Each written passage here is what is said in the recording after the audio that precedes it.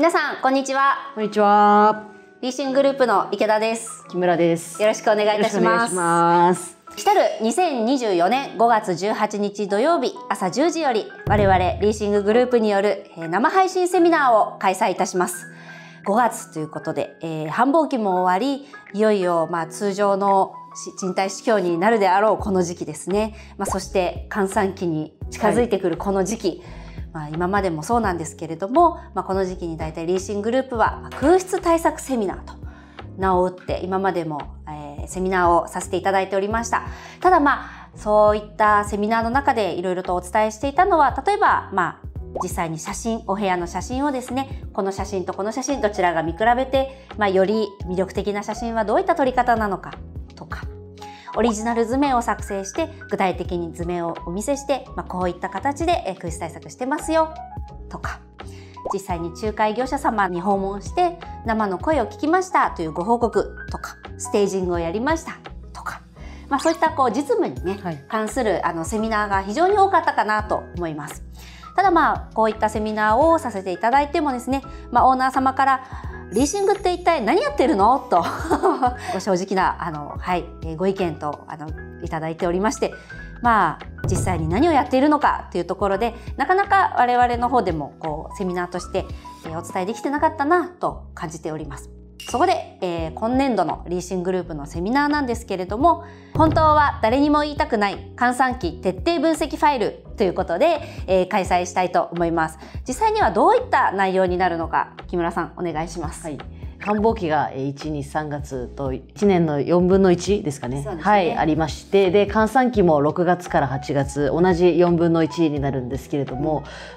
だいぶ人の動きは変わってきていて、閑散期だから誰も動いてないんじゃないかとか、お引っ越しする人いないんじゃないかっていうこともあると思うんですけれども、そういうのは全くなくて、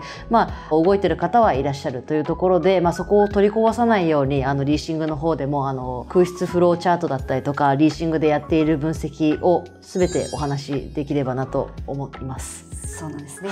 全て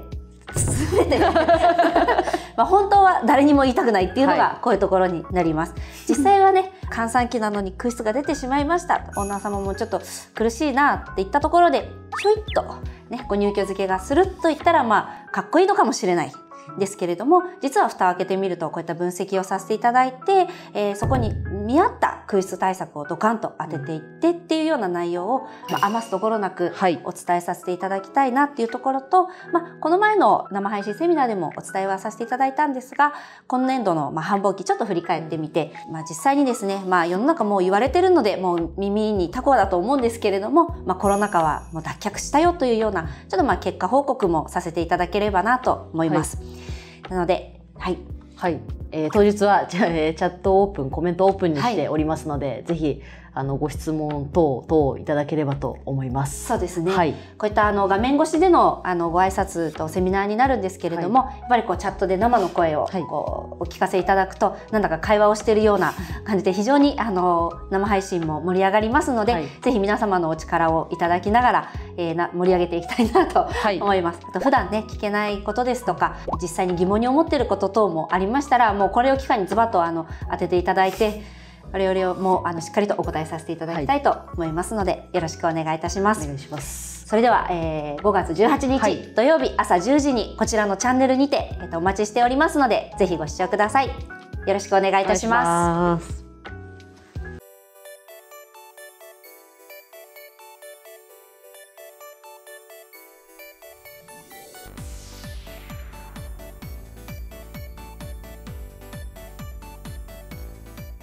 初心者から上級者まで不動産のことを丸ごと学べる1週間 CF ネッツ不動産WEEK。不動産投資に必要な基礎知識から投資家が知っておかなければならない世界情勢、NISA やiDeCoを含めた自分に合った投資診断など、投資についてじっくりと学べる1週間になっています。 CF ネッツ不動産WEEK、 6月10日から6月16日で開催です。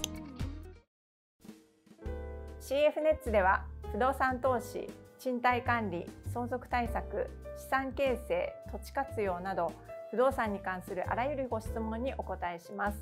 皆様からのご質問をお待ちしております。